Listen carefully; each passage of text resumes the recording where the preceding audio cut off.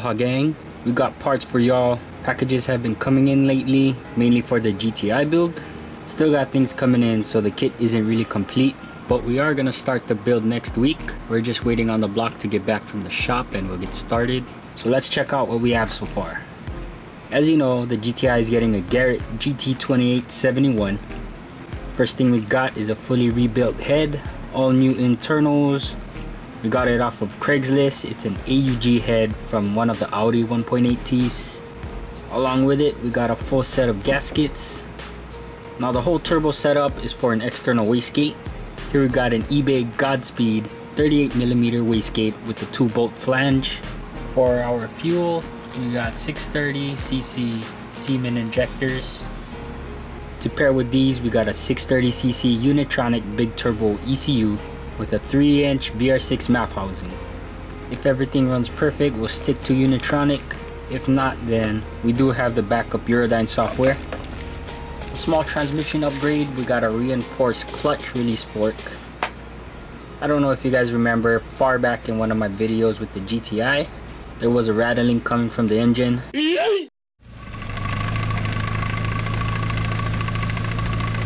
After pulling the motor, we found that the clutch fork was actually the culprit. It was loose and it was just banging around in the trans case. Side-by-side comparison with the stock one. We got steel plates welded on to give it a stronger structure.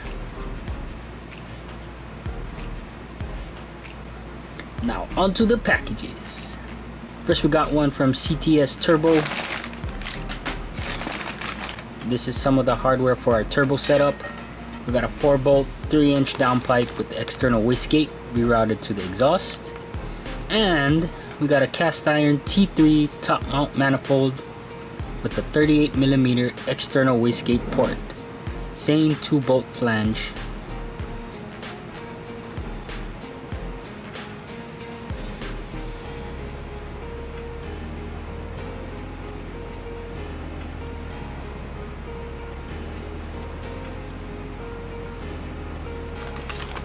Next package is from Euro Tuning. Here we got our internals. Total cost for the rods, rings, and bearings, $611.97. Look at that shipping. Bruh. We could have spent that $200 on other parts, but no.